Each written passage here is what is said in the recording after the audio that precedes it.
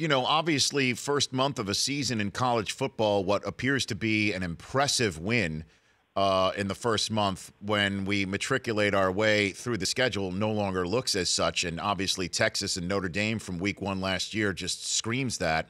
What do you make of USC? I know Texas, again, the defense looked really stout in that game. That was such an entertaining game. But then USC goes up to Washington State and couldn't come out with the win. What do you make of USC as we're sitting here in October, Pete? So USC is one of those teams that I do think gets a little bit chronically overranked and over-romanticized. I remember sitting in Clay Helton's office early this season, and he said to me, Stanford won 10 games last year, and they weren't on a whole lot of magazine covers. I'm paraphrasing, but it was something to that effect. And the fact that USC has a Golden Boy quarterback, or who was perceived to be a Golden Boy quarterback before the season, I just think people fell in love with the narrative a little bit. I think they're very good, Rich, and losing to this Washington State team on the road is not I don't think, a mortal sin.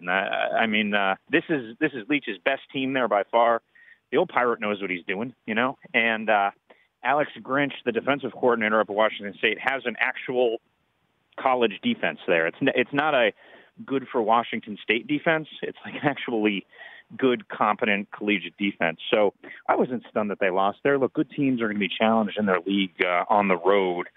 The question is, in the Pac-12, can USC rebound to the point where if they end up matched up with Washington at the end of the year, they'll be good enough to beat them? I mean, most of this USC hype was derived from, A, the Rose Bowl, and B, going to Seattle last year and pushing around the Huskies on the road. And, we haven't seen that type of performance yet from USC this season, but they are talented, and it's still early.